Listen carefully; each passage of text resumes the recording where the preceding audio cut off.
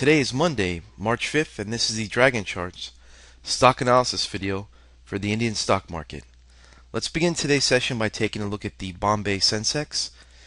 And as we see here, the Sensex has basically stalled out after probing above the important 18,000 level, and it sold off sharply and kind of found support here around the 20 period EMA and has bounced higher the past few days. Now, after such a sharp run up off the lows of 2012, we can expect the Sensex to consolidate for 3 to 5 weeks at the very least and form some sort of base here. Now, if this is a tight base that holds above the 200-day MA with the 50-day MA continuing to push higher, then that would be a bullish sign for the market and for the potential of the Sensex to rally higher later in the year. If this correction is wide and loose with the price action following back down to the $16,000 or $15,000 level, then this would not be a bullish sign, and pickup in volatility would indicate that the market is still indecisive and would need further time to digest this move. So with that in mind, our short-term analysis is that on the long side, it's going to be much more difficult to capture gains, as the price action we anticipate to be much more choppy since this uptrend line is now broken.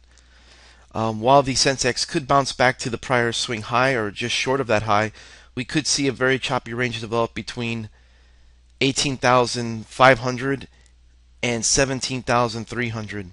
Plan to look for setups on both sides of the market right now and to trade a little bit less, as well as reduce your share size as the odds for the market chopping around for a while have increased.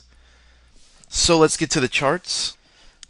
After running our long scan here, we basically didn't find much on the long side today, with the best setup looking to be PIRHEALTH,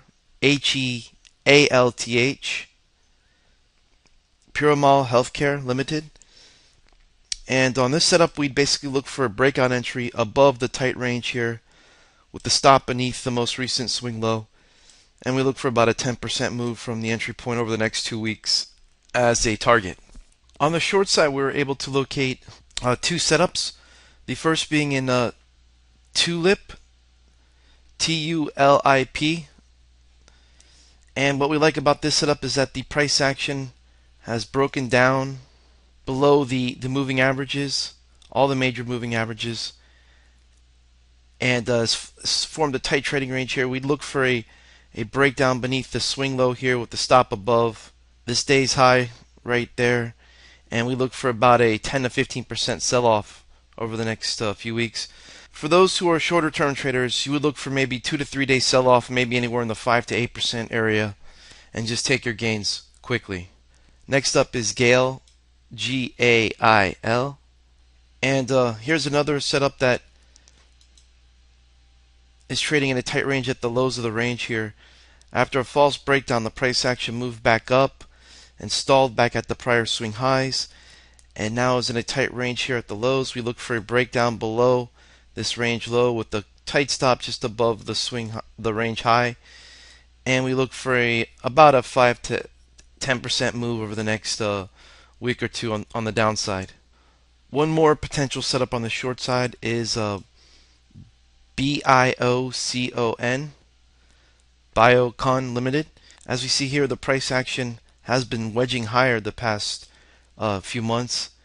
The price action is sandwiched beneath the 20 and 50-day MA. We look for a breakdown beneath this range low as a trigger and a stop above this day's high.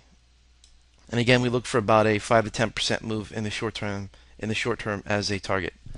Well, there you have it, a few potential long and short setups for the upcoming week. Thank you for joining us, and good luck with your trading, and we'll see you again with the next Dragon Charts stock analysis video for the Indian stock market.